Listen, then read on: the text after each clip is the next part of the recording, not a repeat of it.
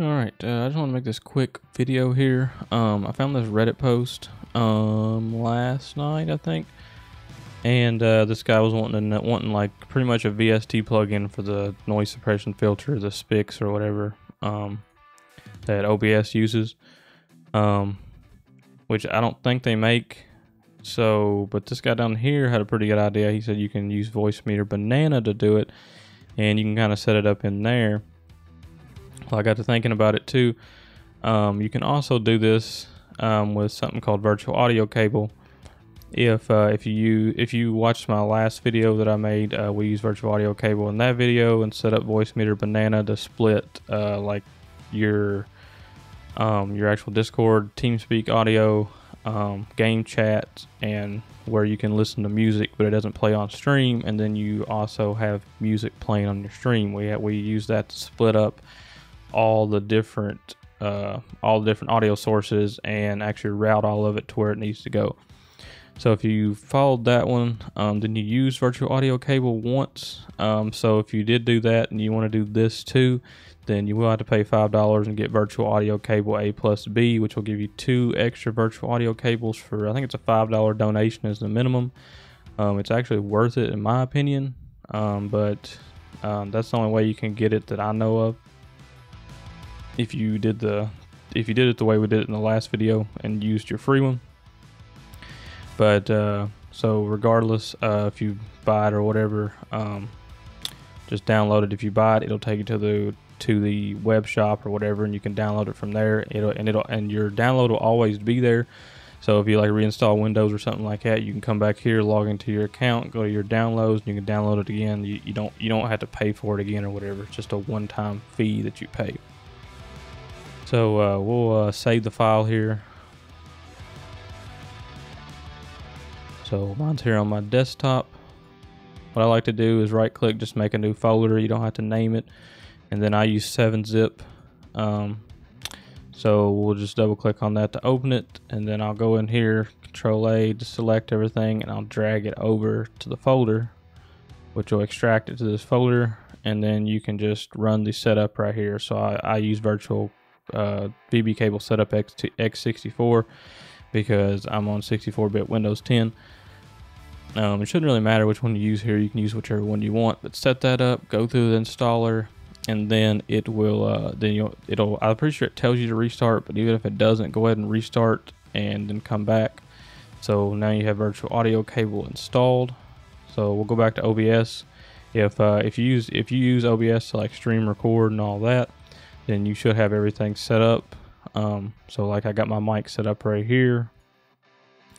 Right click on it, go to filters. The only 2 filters I use are noise suppression and noise gate.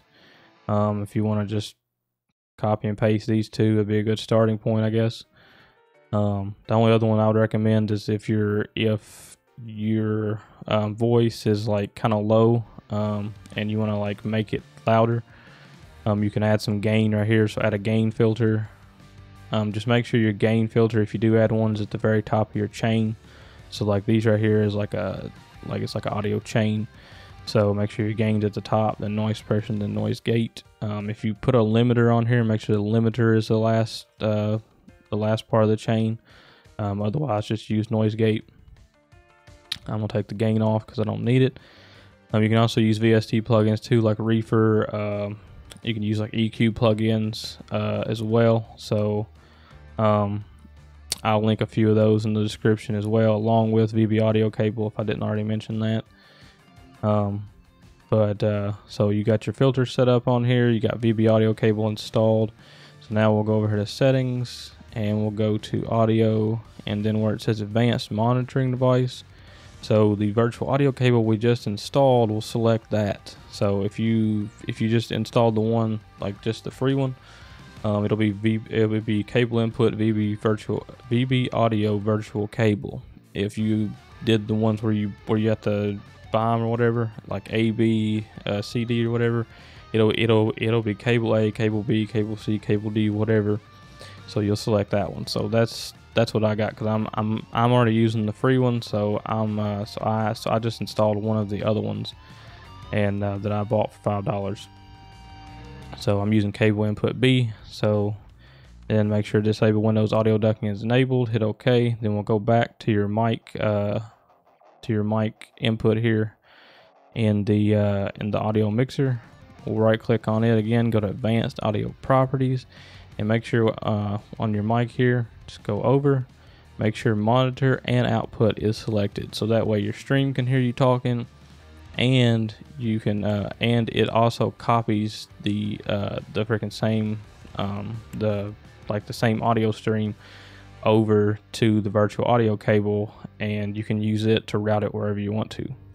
So it's pretty much taking your voice here and it's pretty much splitting it between two different sources, so that way your stream can hear you talking through OBS here, through your stream, or like whether you're like making a YouTube video or whatever. But then you can also if you're in like Discord, TeamSpeak, Zoom, whatever, they can also hear you too, because it's just literally copying the output. So that's the OBS setup. And then go to Discord and go into your settings on Discord here and go to voice and video. And for input device, you'll select the same cable that we selected in OBS. So I selected cable B output. If you just have the normal one, it'll be cable output. If you have the free virtual audio cable, so just select that. Make sure you select voice activity unless you're using push to talk. You can use push to talk as well if you want to. I just use voice activity. Untoggle the automatically determined sensitivity thing, so you get this slider here, slide it all the way down to 100 decibels. That's turning off the built-in the actual built-in noise gate, because we set up a noise gate as one of our filters in OBS, so we don't need it in both places. And then make sure you turn off all the advanced settings here, like noise suppression from crisp, echo cancellation, noise reduction, advanced voice activity. That should be off. If not, just don't worry about it. Automatic gain control, turn it off. I turn off to enable high quality or quality of service, high packet priority too. I don't think it really matters. You can leave attenuation on if you want to. You don't have to. I usually just leave it off too. And but just mainly make sure everything that's gonna do any kind of like that's gonna put any kind of filters through like Discord or TeamSpeak, make sure you turn them all off, because we're doing all that through the filters on OBS. So we just need to copy the signal over, and that's it. So that's this setup on Discord. And then if you use TeamSpeak, it's pretty much, it's kind of similar. So here's TeamSpeak, go to options, then capture, and capture mode, just automatically use best. Capture device, same thing as Discord. Use your virtual audio cable that you installed, whether it's just a normal free one or it's one of the paid ones. Select it there. Use voice activity detection. Mode is volume gate. Put your put this all the way down. So, because just like on Discord, you also don't need a voice gate on here because we got it through OBS. And make sure you disable all additional signal processing right here. So typing, attenuation, echo cancellation, background noise, echo reduction, turn all that off. So, and then just hit apply. And then that's set up through there. So now whenever you have OBS open, you're streaming, whatever, your voice will just be copied from here. So it'll be copied from OBS over to whatever. I don't have Zoom or anything like that in set up, but it's pretty much the same setup through any voice over IP program. Just set virtual audio cable as your input device, and then turn off any kind of extra like noise reduction or anything, echo cancellation, any kind of like digital like filters or whatever that comes with the software to like reduce noise and echo and stuff. Make sure you just turn all those off. So that's how you set it up through if you already have OBS set up and everything and you're good to go. That's how you do it. That guy on the Reddit here, he was talking about setting it up through Voicemeeter Banana. You probably could do this. I'm not gonna do this because I don't need it like that. I don't need it set up through Voicemeeter Banana, and to be honest, I just hate messing with Voicemeeter Banana. But what you could do is alternative. Even if you don't use OBS to record or stream, you can still set up through OBS technically. And if you just wanted to leave OBS running in the background, So just install OBS, and then you'll have just a scene 1 over here.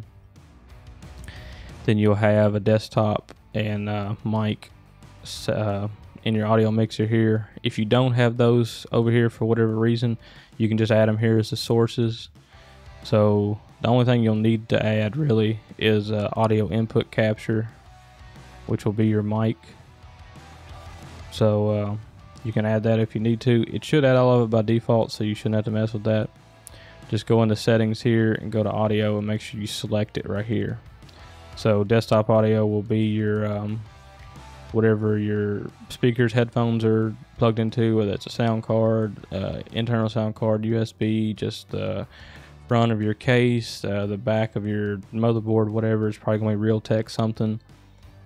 So just make sure you have that selected there as what audio plays through your headphones, and then whatever your mic is, you'll select it for mic auxiliary audio.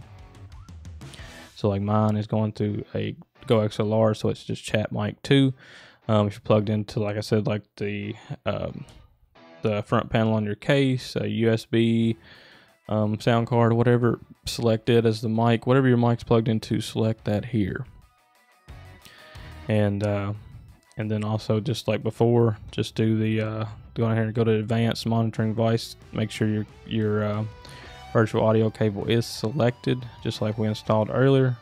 If you did install it earlier, you need to install it, restart your computer, and then go through this setup up to this point. And then after you get it all set up, go down here, add your filters. So noise suppression, noise gate, you can add more if you want to, gain, whatever you want to. After you get all that set up, exit out of that, right click on the cog again by your mic in the audio mixer box here, and go to advanced audio properties, and then make sure monitor and output is selected.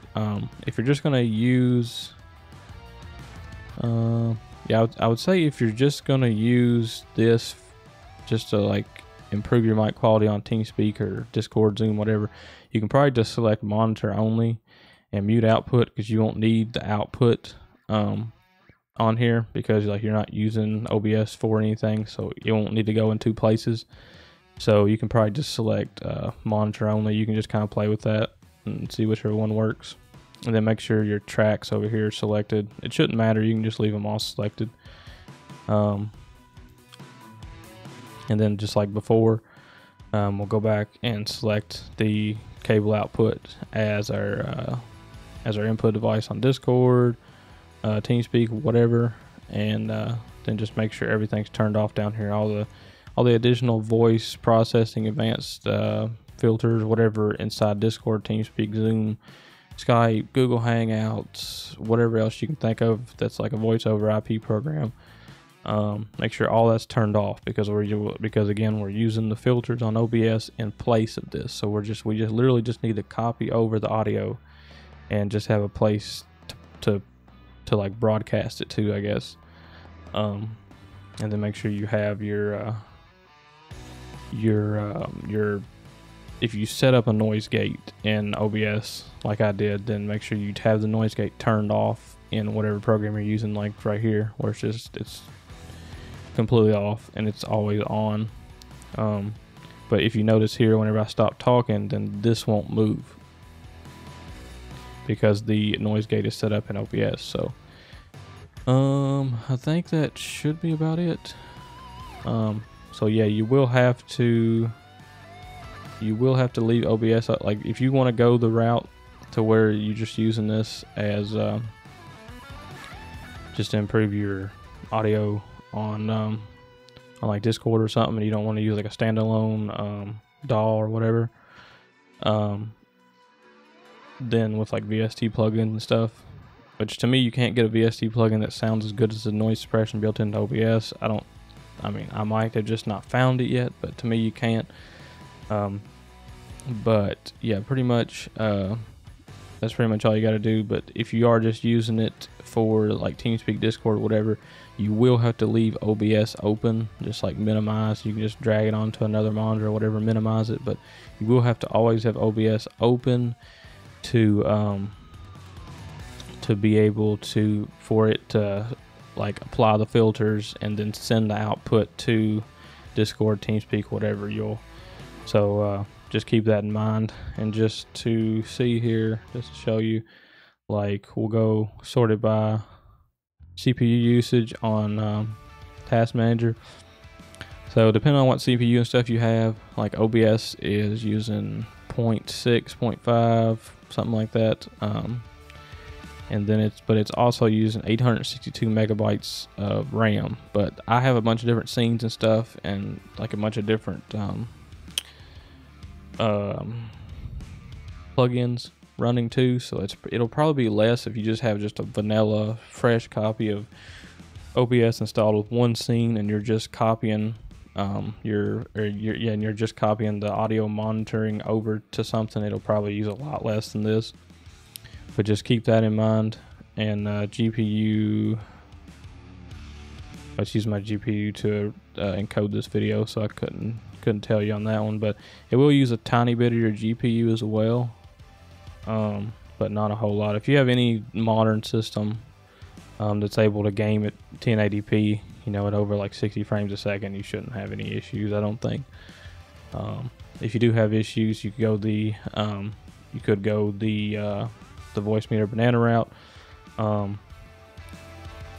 You could probably find a video on how to set that up. I'm not gonna make one just because I don't care, and I really hate Voicemeeter banana. I just getting that all like set up and stuff is just so aggravating. I just don't like it. So I finally got mine to where I want it, and I'm just gonna leave it alone. But I think that's pretty much it. That gives you two different options. So if you do stream, do use OBS. There's that option. If you don't stream and you just play games, whatever, but you want your mic to sound good in TeamSpeak or Discord, Zoom, if you use like Zoom for School or something like that, and you don't want to use RTX Voice, or you can't use RTX Voice or like a DAW and VST plugins, then this is like another alternative.